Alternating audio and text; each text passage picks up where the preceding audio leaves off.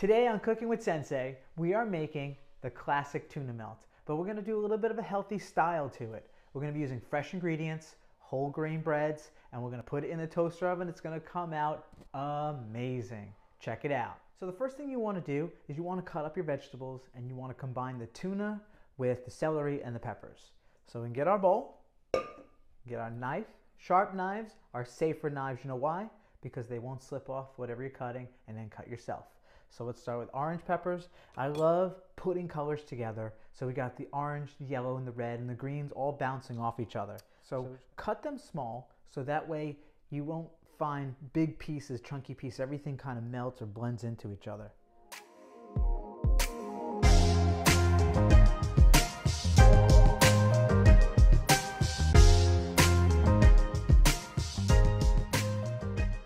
Once you have your vegetables cut up, we're going to add the tuna in water so that way you're not adding any extra calories or fat if it was in oil. Now with mayonnaise or anything like that, use good ingredients. You can always add more, so don't add too much in the beginning. Dijon mustard. After you mix it really well, let's add a little salt and pepper. Next thing we're going to do is we're going to make our sauce that's going to go on the side of our tuna melt. So it's going to be a nice little complement to the dish. So we're going to start with a little Greek yogurt, whole grain Dijon mustard. Do you have any Grey Poupon? Just kidding. We're going to have this honey right here.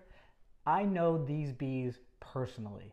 They're awesome. They made this just for me. Oh, I can't even open it. Sorry. It's tight. Man, you ain't kidding. And then we're going to use a little dry mustard. All right, you ready for this? We are going to take our tuna that we just made. All right, so we got some nice whole grain bread. Take a scoop of that tuna, put it right on top. We're going to top it with a slice of Swiss cheese. We're going to set it and forget it. Actually, I was just kidding about forgetting about it. I think we're done.